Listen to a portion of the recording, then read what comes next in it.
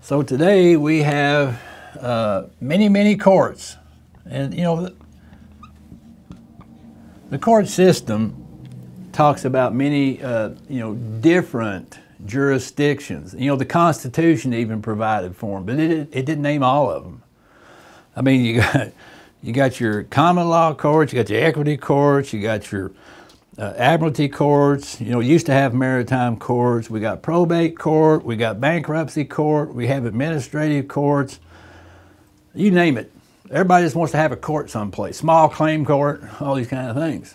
Anyway, based on the thought process that had existed in the medieval times, if you're down here as a serf or a commoner, do you have access to the court? The answer is no, not without an intermediary. So in our court system, we have intermediaries, which are known as attorneys.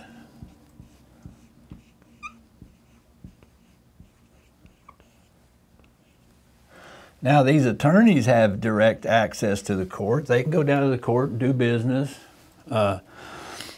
and carry on affairs and so forth. But what happens if the commoner, the serf, wants to do business in the court?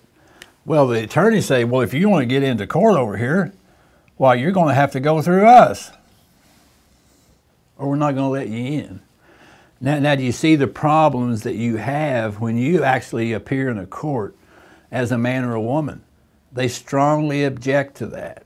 And even if you put paperwork in and so forth, they'll try to change your status.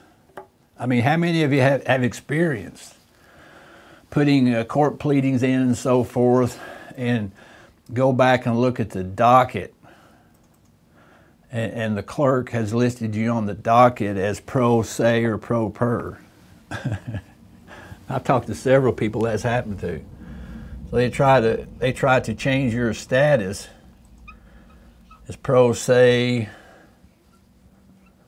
or pro personam. Pro persona. Now, pro se basically means an attorney acting for himself, and persona means that you're acting as a person.